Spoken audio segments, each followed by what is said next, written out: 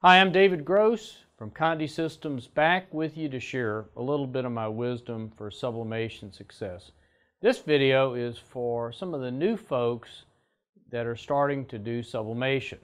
One of the very common questions we get when you printed your very first transfer is it doesn't look right. The colors don't look right. It doesn't look near as good color-wise as to, say, what you print on your other printers. Well, when you print your sublimation transfer like this one, even though this one looks pretty good, the inks that are on the paper are sublimation inks, and sublimation inks are activated with heat. So until you press the transfer and the inks turn into a gas and they go into the substrate that you're pressing to, you can't really judge the color. But you can certainly look at it and look for instance, the details. You can look for the completeness of the image, that kind of thing. But you really can't judge, or at least I can't easily judge, what the colors are going to be. Now, with certain inks, especially the more modern inks, they do look truer to normal colors. But, for instance, yellow is the most powerful color in sublimation world, and the effect of the Condé ICC profiles is to throttle back the yellow. So, for instance, a red on the paper is probably going to look more pink than it will red, because if it looks red, I guarantee you it's going to sublimate orange because the yellow is so powerful. So what is the purpose of paper? Well, paper really has sort of one purpose, and that is it's the way we get the ink from the printer to the heat press. And so it's the transport, if you will.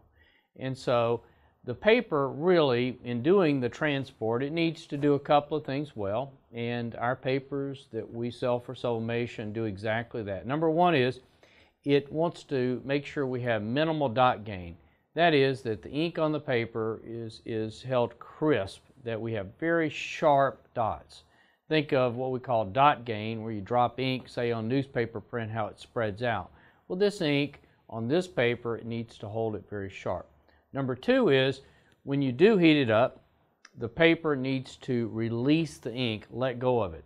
To do that means the ink needs to be kept relatively close to the surface. If the ink seeps too far down into the paper, well, it's going to have a tough time releasing it.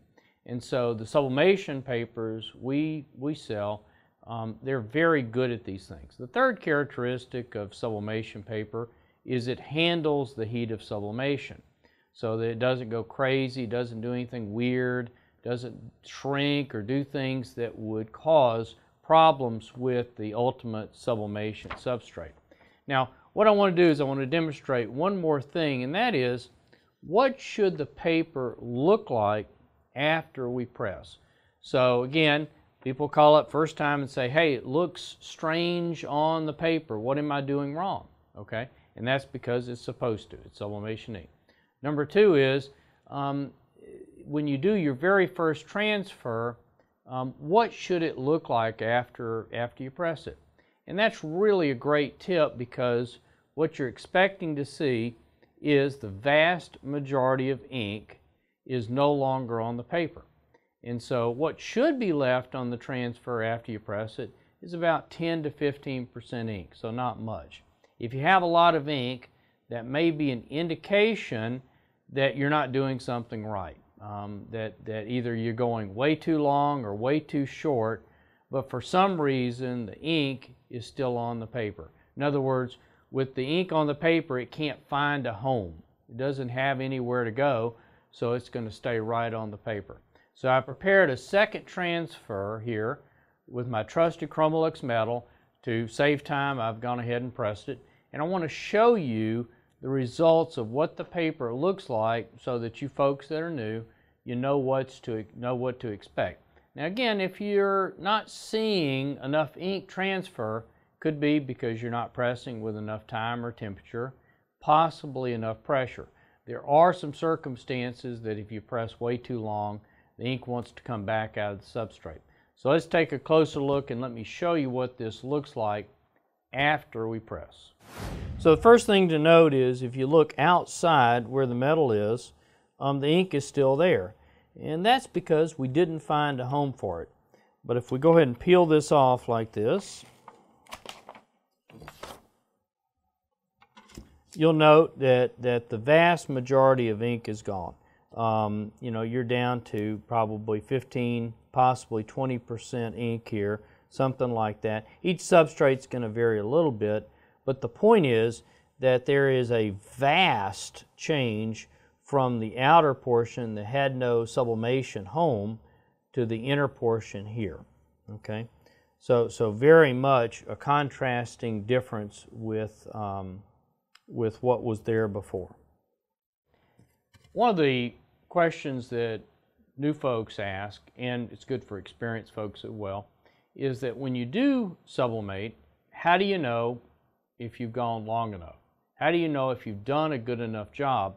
And the answer is actually straightforward, and that is look at the last color to sublimate, which is black. Black is the most complex set of dyes, and so if you're getting a good, rich, deep black, then you're dialed in. So if you look at this transfer in this area, you know, again, it's a little small because it's text, but it certainly looks really good to me. And the last point is when you're making judgments about color, and you want to really get into it, make sure you've got light bulbs in your room that are full spectrum lights. I'm in our room, our video lab, and I've got great full spectrum lights on me from the camera, and so I'm able to judge colors very well.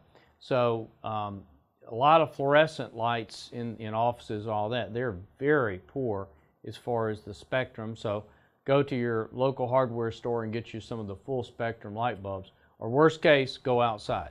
And that way you're going to have a much better idea of exactly what you're dealing with and how the colors really came out. So look it over, be critical, and often if you're in a troubleshooting tech support mode, I recommend you save the transfer because we may want to look at it together, try to figure out, okay, you know, what exactly went wrong. So for the new folks out there, I hope this has been helpful for you. For the experienced ones, take this, note it, and see if you can run with it and do better. So this has been David Gross with Condé Systems. Till we meet again. There are so many videos for you to watch, we don't want you to miss out on a single one. So click here to subscribe to Condé TV on our video channel. Click here to like us on Facebook so you don't miss out on anything. And click here to visit this product's webpage.